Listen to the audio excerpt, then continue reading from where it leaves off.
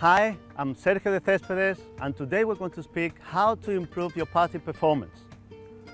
A very important skill in order to improve that is getting the ball online. 90% of the reason why the balls are online is how the club face hits into the ball.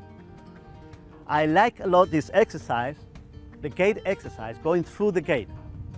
If you use a gate 5.5 centimeters, or also you can use 2 tees, that means that is less than 1 degree of error, and that means that you're going to hold a lot of putts under 4 meters.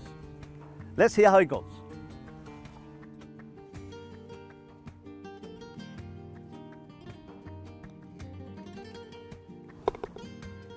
As you see, if you go through the gate, you're going to improve a lot your short putting.